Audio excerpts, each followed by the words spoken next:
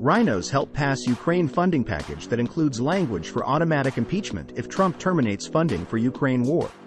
News blurbs for February 12, 2024. In an unusual session held on Super Bowl Sunday, the U.S. Senate voted to move forward a substantial $95 billion aid package that will support Ukraine, Israel, and Taiwan, with no southern border security provisions. The package includes $60 billion for Ukraine and $14 billion for Israel. The vote garnered support from RINOs, with a final tally of 67-27. According to The Hill, Schumer offered Republicans the chance to vote on amendments in exchange for expediting the legislative process. By a vote of 67-27, the Senate invoked cloture on Murray's substitute amendment 1388 to H.R. 815, legislative vehicle for supplemental appropriations, the Senate press gallery wrote on X. 67 senators voted in favor of war funding, while 27 senators opposed the expenditure, all of whom were Republicans. On Monday morning, Trump-supporting Senator J.D. Vance, RO, posted a stunning report on X. According to Senator Vance, the Senate funding package includes language that makes it impossible for President Trump to terminate the Ukraine war funding into his second term. The language was inserted into the aid package with President Trump in mind.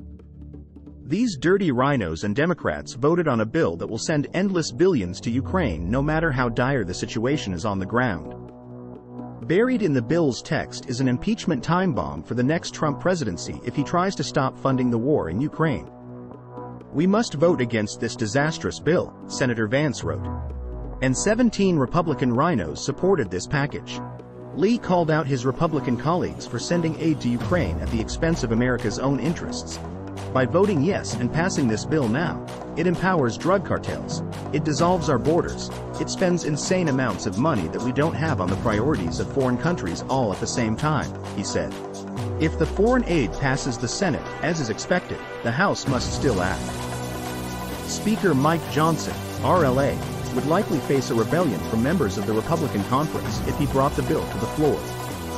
Monday night, after the conclusion of the X space, Johnson seemed to throw cold water on the Senate's package, echoing earlier statements that Congress must address American border security first.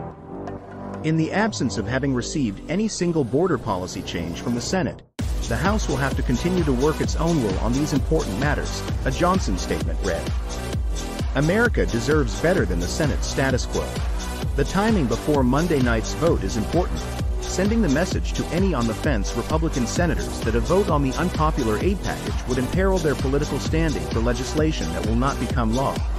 Some Democrats have insisted they will use all the parliamentary tools at their disposal to bring the bill to the floor, although a path forward for the legislation in the House is unclear.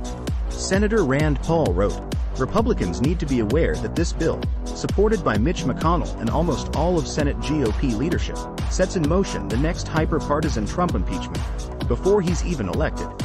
Thanks for watching. Please like, share, follow, and subscribe on Rumble, YouTube, X, and Facebook. Cyber News Sleuth signing out.